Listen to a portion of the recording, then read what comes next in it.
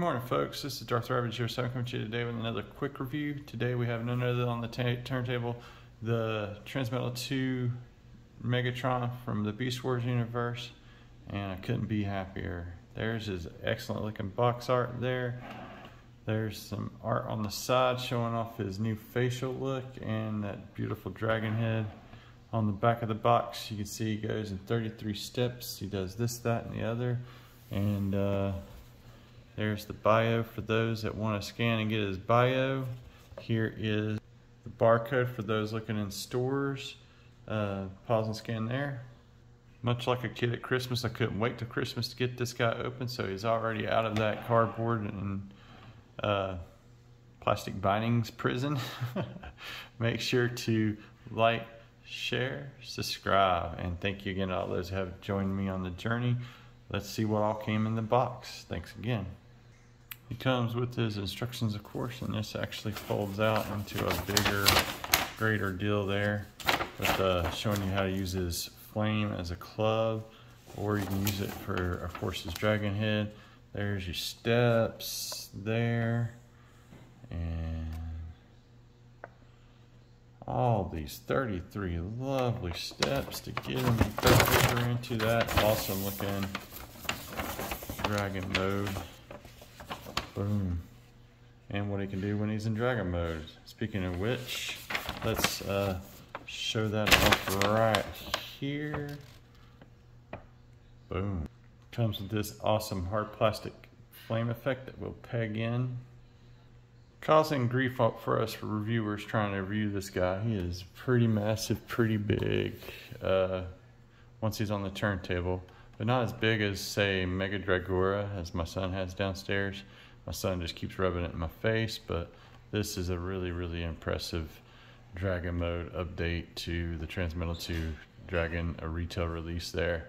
I actually got this from Pulse. Pulse was sending stuff like crazy. I think Amazon got theirs out quicker, but I didn't order through that. So there is this excellent, fine creature. Let's take a closer look at some details here. Let's start off with this dragon head and neck area. I mean, this is just really flippin' sweet and amazing. He's got all the way up on this one ball here. He's got a ball there, ball there, ball there, ball there. Boom. So that's really nice posability. Each of these can turn however you need to get it to looking really, really awesome. You can look back over his wing or shoulder. Before we zoom away from the head, that jaw can articulate that wide. And then there's the port that you can port in the flame effect there. And like how this side versus the old G1, there's some sprues there, so hopefully we can get a third-party kit to get some sprue covers. I wish that these would come with that, especially with the price point and what have you. And you keep going down the side there and you get another couple of sprues there, sprue screws. But this side is pretty clean looking on that. So there's two sides to every dragon. If a dragon has a head, it has a tail, and this tail is a little bit short in my opinion, but it is also fully articulated, and this is made of hard plastic versus the soft plastic of the original.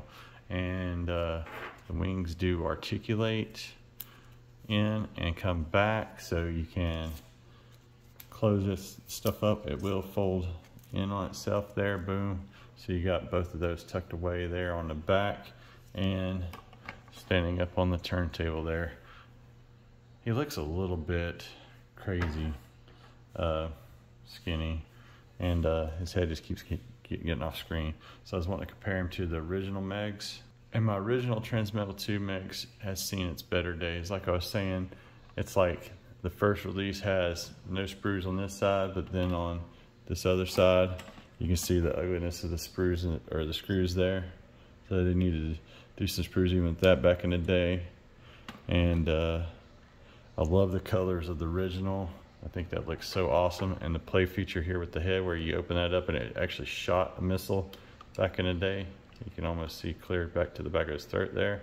Now it's a nice feature to have. I wish that would have been incorporated into this guy, but I get it. It is also a little feature here where the wings unfurl and lock into place. So it's got pluses and minuses on both sides of the spectrum there. And then of course you got his head and his butt still. There's his head and his butt still. But This is about the only thing you can do. You can swing it the other way. That Predacon symbol looks nice there, tempoed in on the back there for those who don't have it. So there's the Predacon symbol. I'd like to have seen that action a little bit more. And race car mode that this has, this guy doesn't have. So then also, this was a pliable, rubbery kind of mess. I was always afraid of it having gold plastic syndrome. Or rubber even, but then he's falling back again. And on the joints right here, this guy, for those that still got him, I bought this in 1999, and it's just over the time and years it's broke, but it still pegs in, so it's like every transformation is a little bit more catchier. The paint work is still like top notch. I wish that would have been more incorporated into this guy, but they went with gradients versus the chromed.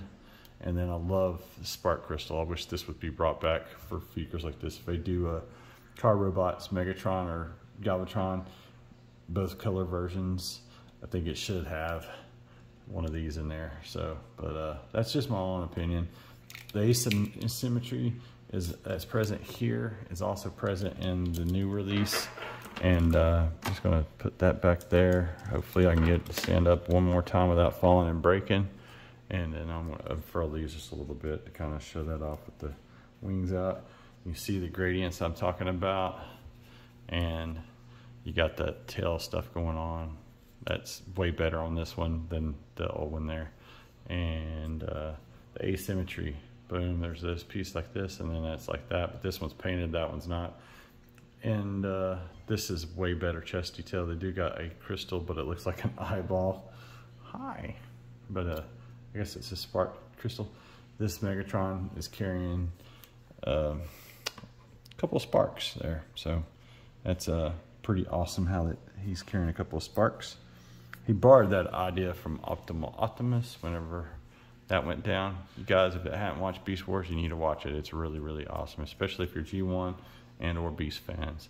Now that comes to my one complaint in Dragon mode. This does like unpeg and get undone, but you can easily get it back in there and peg it back up. And I like that it has that movement there. So that's about it for the dragon modes. But I just want to get these guys together and show them off one more time here without maybe killing one or the other and breaking either one. But there you go. This has way better articulation than this guy. It's got the kind of same thing. This is a tighter ratchet, but this has got soft ratchet clicks. And the other thing I was trying to, oh, these hands are crazy awesome the way that it swivels here, moves there. It's got the elbow, it's got this. I mean, you can get all kinds of craziness there. It's crazy articulated with the newer one. So I guess what one has more crazy articulation, the other one has the original like gimmicks and play features built in. This one's wings will spread wider open than that one's, and I hope that's gives you a kind of a good idea of what you're going through there. I'm gonna get this guy and this guy transformed. This guy more so very, very carefully, but I'm gonna get them transformed. And we'll do that comparison once I get them in a robot mode there. And thanks again. Here we go, guys. Transform. Enter the dragon. Ah, ha, ha, ha, ha, ha. Megatron, terrorize.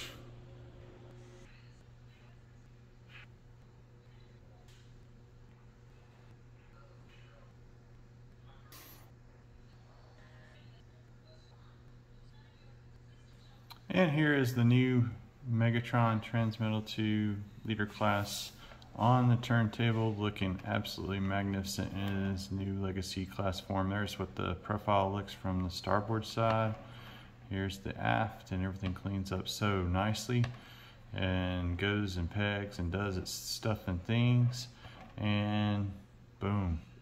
And the articulation is a literal beast on this thing, and the details, as you can see, are popping through and through. Let's get a look at that noggin. They painted the little grr in his teeth there, so boom, there's that little squiggle there. Some paint there used.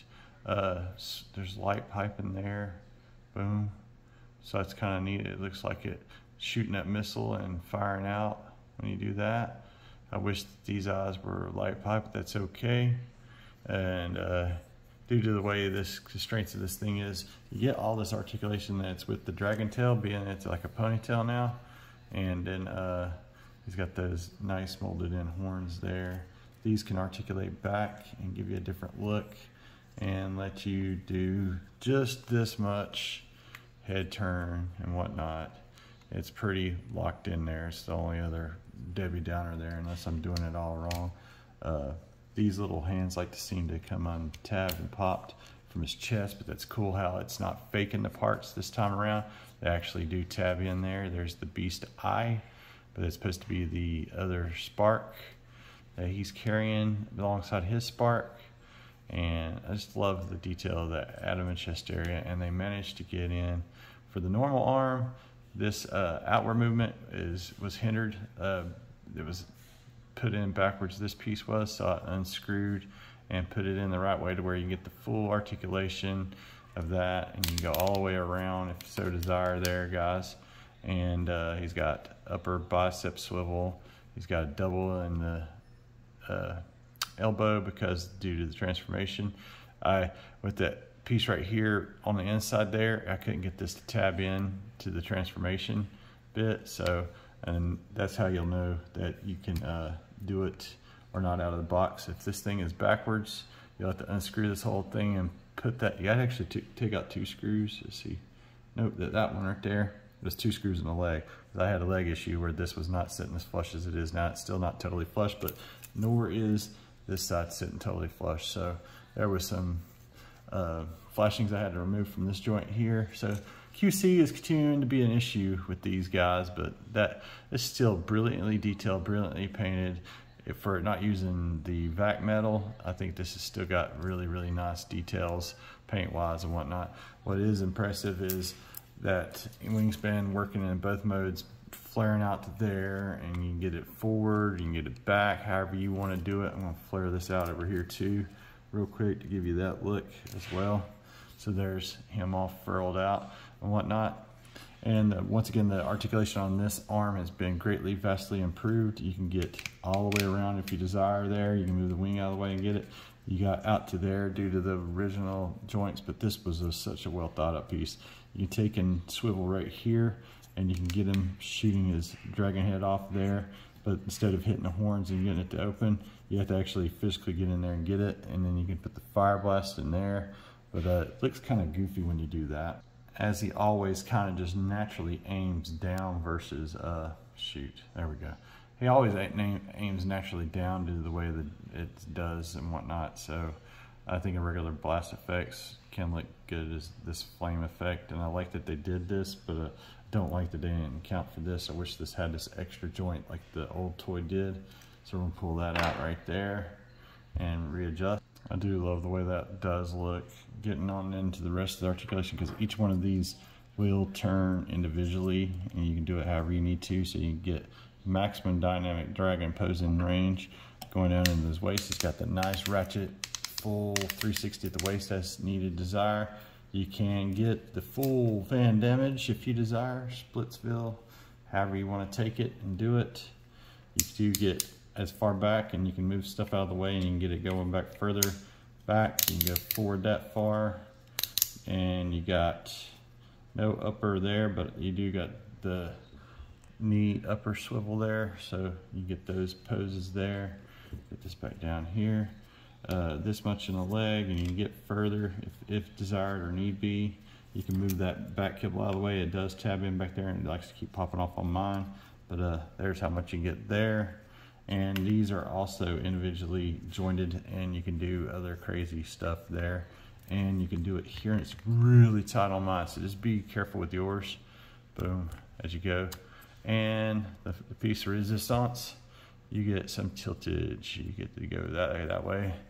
And then, like I said, that whole bottom joint moves that way and moves that way. So you can tuck those legs in flight and then still have that. It's got that heavy duty stuff there to where you don't have to worry about that tipping or falling over like the 99 version did a lot there. So boom, there that is. No waist or wrist swivel in this hand. It's just a major bummer. It'll hinge, but boom. And this is the final look. If you do the club, you can do Fire Club of Doom and blah and all that stuff. So let me get the old school mags on here with him. And here's till two Transmetal 2 Megatrons on the turntable, 99 versus 2022. And this guy has the big, like, floating bubble chamber there, and a little seat there that carried Megatron's other spark there. And gone is the wheel feature there. It doesn't exist over here, which I'm super glad they didn't try to incorporate that into this. I think it was too much for this back in the day. And this one has that soft rubber issues, where this one's got the vastly superior articulating head and make it look heckin' gone better. I'm gonna get rid of this fire effect. I don't like it. It's just a bit much. And then let you go around here and look at the back side of these guys and see how all that cleans up on this angle here. And I've untapped it again. Wait a second. Here's a look at both back sides. I like the darker color and the vac metal on this. The gradient looks okay on this. I would have liked to have seen that, but I don't know if it would actually stick to the newer stuff they're using these days. And this is hard plastic. This is that soft plastic I was telling you about again. I like these heel spurs better. I like those little nub heel spurs with the wheel thing because of his race car mode that nobody ever displays that in. I just certainly don't. The asymmetry, I want to say, is not there for these guys and is asymmetrical here. Look how different it is there on the wingtips. So there's that. And the big old hands don't actually incorporate in. They just kind of hang off the back, where this guy's hands actually folds into his chest. And both this piece and this piece had two missiles back in the day, which through several moves over the last 23 years and play, not really play, it's in my stuff somewhere. I know those missiles are still there because I really did love those. And both of these shot really far. You get light piping, like I said, there again to simulate pew, pew, pew, pew, pew, some faster fire there. But that's about going to do it for the robot modes. Let's get this guy into some final thoughts. I've held you up long enough. Royalty. Some final thoughts on this Transmetal 2 Megatron. I really do love this all the same as I like the one I got at KB Toys back in 1999. And it is an excellent upgrade to a fan favorite, and it beat the Transmetal T-Rex to the retail shelf there, or market. I don't think it's really on the shelves yet. Amazon and Hasbro Pulse is getting it out to those that pre-ordered, or was able to pre-order through there, and found a better thing to do with the blast effect. Now the Inferno's over here. Anyway, really do recommend this guy. I hope we get Tiger Hawk, Optimal Optimus, all legacied up. I think we're getting an Armada Optimus Prime figure coming through, so the future's wide open with this legacy evolution stuff. Hopefully they'll make the stuff even more better moving forward than what we had back in the day. Absolutely love this guy. I love this guy, and it's nice to have two of the finale to Beast Wars together there. It's time for some fusers. It's time for some depth charge and some rampage. Really love Beast Wars, guys. Highly recommend if you love the Beast Wars. That's it, guys. If you hadn't got this guy, if you can catch it in stock, grab it online, or if you can look in the stores and find it. Don't forget to look down here in the description to get that UPC again, or rewind back to the beginning and or skip back to the beginning and grab it there too. Thanks again for watching, guys. Have an excellent, safe Thanksgiving week out there, and till all are one. Have a great week, guys. Be safe.